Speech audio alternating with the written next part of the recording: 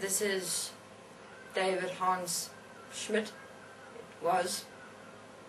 It is. Okay, it's confusing. Well, for me it's really strange sitting here right now in a female body.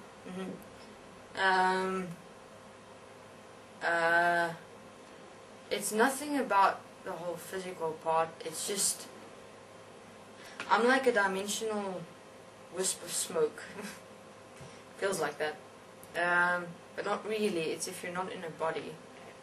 And so we're kind of, when you die, you go through like processes of forgiveness, because you really need that.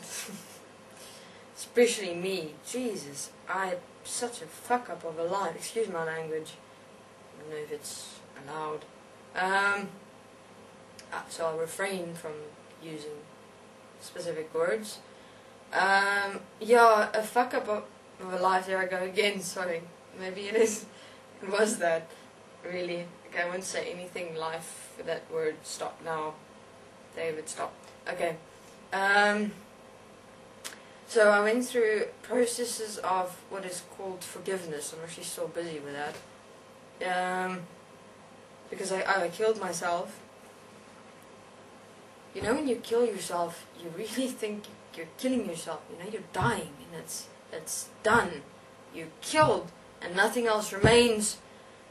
And then I realized that when I died and got to what is called the dimensions, I was still here.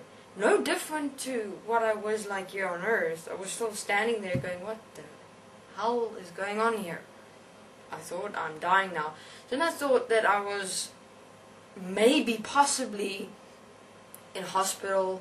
Someone found me and under some form of narcotics, and that I'm dreaming. But then when I turned around, I saw, okay, yep, no, I'm dead. No doubt about it. So then the being came, and he just said to me, welcome. I was like, what? Welcome. Okay, I committed suicide. I want to be dead. I don't want to live anymore. And he says to me, come, you're going through processes. After these processes, trust me, you will become living. Because at the moment you don't even understand what it means to live. So I said, yeah, no, honestly, I'm able